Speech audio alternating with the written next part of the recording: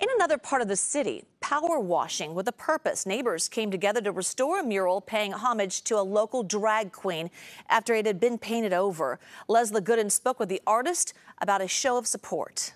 We are in the Mission District, and you've probably seen this intersection before. And if you've been driving by, you might have seen a familiar face on this utility box, Juanita More. But because it was destroyed, on Friday, it got a new, fresh makeover. Juan Manuel Carmona is a local queer Mexican-American artist known for his work around the city, which focuses on promoting visibility, inclusion, and awareness through art. Drag is a very powerful way of art and expression, and it's also a really important part of San Francisco.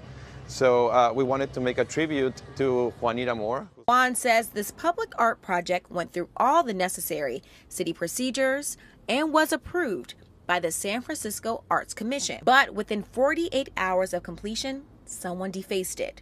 So he fixed it again. Then on October 6th, he encountered what he is calling a violent homophobic and transphobic attack with a neighbor who he says destroyed the utility box painting. I was trying to restore it, exactly the same thing we're doing today with a pressure washer. And I encountered this individual who told me that he did not want the box here. And that escalated, unfortunately, to the point where I called the police. I put myself between him and the box, trying to protect it. Juan says despite the exchange, he wants to know why he did this. I would like to have a conversation and ask him this specifically. And so he repainted Juanita again.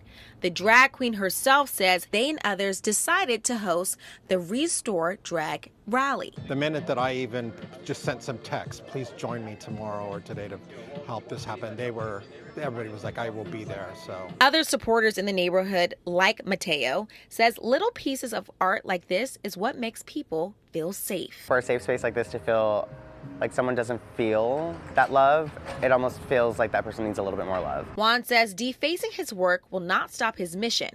The fight's not over, like having gay rights, LGBT rights, queer rights, it's something that we still need to keep fighting for.